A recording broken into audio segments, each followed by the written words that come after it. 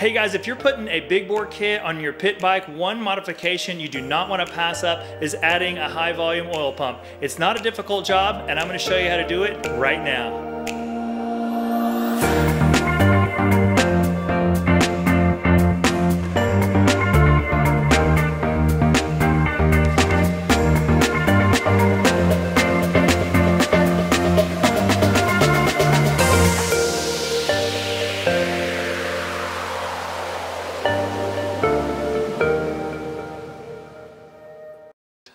Hey guys, it's Brian. I am back in the garage again today. I have some fantastic news.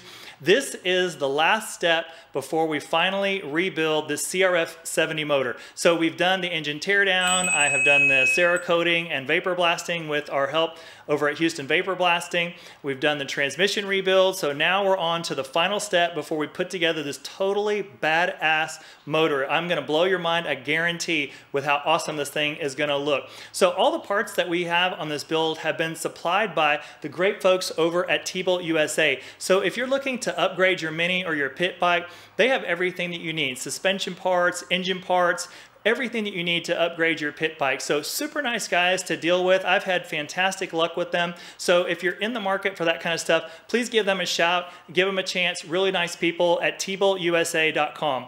So one thing I want to mention about this build right now, the procedure that you're getting ready to see was done on a completely disassembled motor. So you can do this procedure on a motor that's still mostly assembled, but I wouldn't recommend it. But if you do decide to do it that way, you're going to have to remove a lot of parts. You're going to have to remove the right side cases, you're going to have to remove the cylinder, the head, a bunch of other things. But if you need help with that, I've got a video on that up here that you can go to see about removing all these ancillary parts to get to the point where you can do this oil pump. So I think that's really all I have to say. Hope that you guys enjoy this video, and I'm ready to get to work if you are. So let's pick up some tools and tear into it. Start by removing the 3 Phillips head oil pump mounting screws. These can be sticky and require an impact driver, and I showed how to use that in my pit bike motor disassembly video, so look for that. By the way, T-Bolt sells these tools, and I will leave a link for them in the description. This little sleeve is called a rotor shaft collar. Just make sure you don't lose track of it.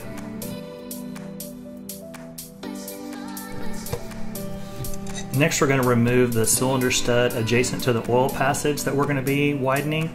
And the way you do this is to thread on 2 nuts.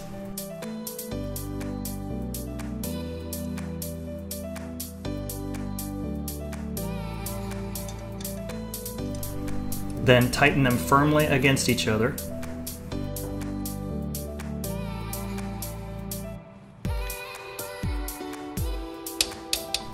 Squeeze the wrenches together as you start to loosen the stud, and these studs usually come out without too much drama.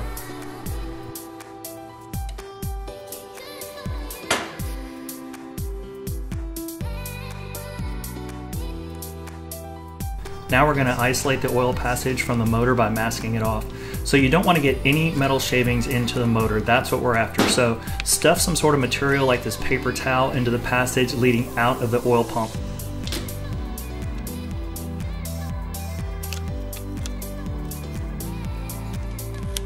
If your motor is still assembled, take the time to really mask it thoroughly.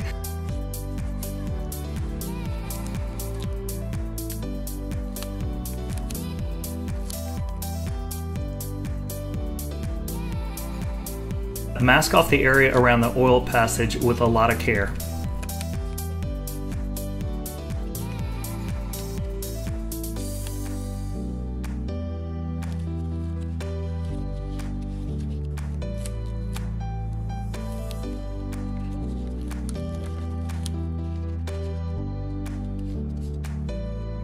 I wanted to show the depth of the passage that we're going to bore out. It's only a few millimeters thick, so I thought you could get a better idea if I showed you using this flashlight and a piece of tape that I'm shining onto it. So it's not a deep bore at all. Anytime you drill a hole, you need to oil the bit. So the best type of oil for this is cutting oil, but if you don't have that, you could use something like gear lube instead. So the oil passage is a 1 millimeter hole. So in order to drill out a hole that is true, you need to slowly enlarge the hole. So first we're going to drill a 1.5 millimeter hole.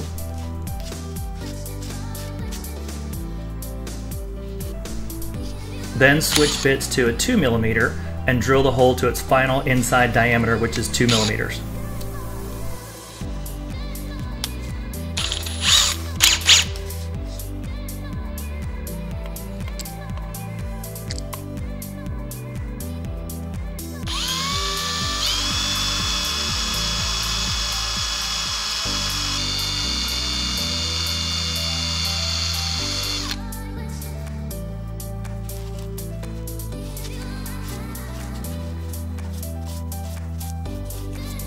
Now we need to clean out every bit of drill shaving, so spray some brake cleaner to wash away any of the cutting fluid.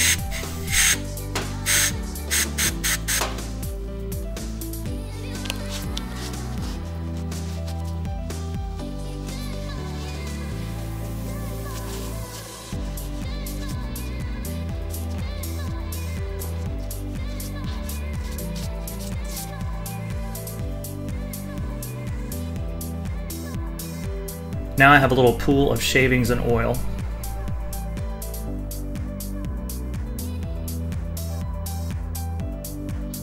So I'm going to clean out this little pool with a paper towel and some WD-40, but brake cleaner is great for this also.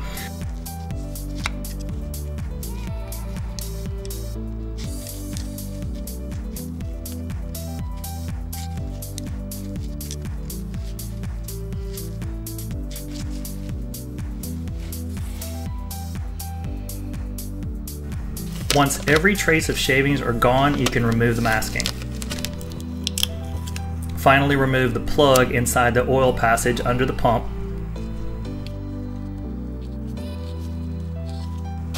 Next, remove all the masking.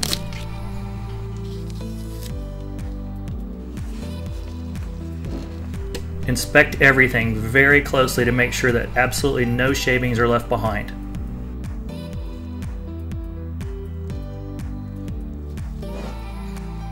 So I thought it might be a little bit easier, because this motor is largely disassembled, to show you one element of this assembly process that is more easy to display basically with the motor in this condition than if it was completely assembled. And that is how the impeller shaft works to operate the oil pump. So this shaft is driven by this sprocket right here, which is part of the chain tensioner apparatus inside the motor. So if we remove that, take out this shaft, kind of see how the assembly works. We'll put that back together real quick. All right, so you see the way this was assembled inside the engine. So what happens next, basically, is this shaft goes through the engine from one side to the other, and there is this sleeve that goes right inside the inside where the oil pump is, right inside here. So this is where this little sleeve comes in. So that sleeve ends up on the end of the shaft, like this. And then this is the important part. So when you're lining up the oil pump itself with the impeller shaft, there is a notch at the end of the shaft that needs to be lined up in order for the oil pump to seat. So that goes in like this. So you can see how that works. All right, so I thought that was easier to explain with the engine disassembled like this. So let's continue on, all right? Here's our little notch that we're going to be lining up with that shaft. Install the gasket. Install the oil pump while lining up the notch between the pump and the drive shaft as I showed you earlier. I'm using some Loctite blue on these bolts, but you don't have to. I just like to have a little extra insurance. Tighten the 3 Phillips head mounting bolts, and we're almost done.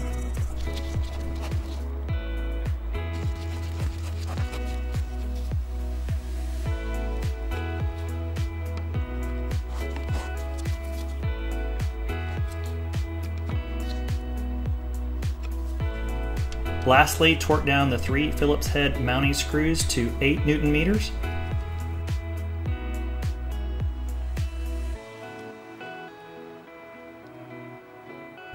And you have just installed a high volume oil pump.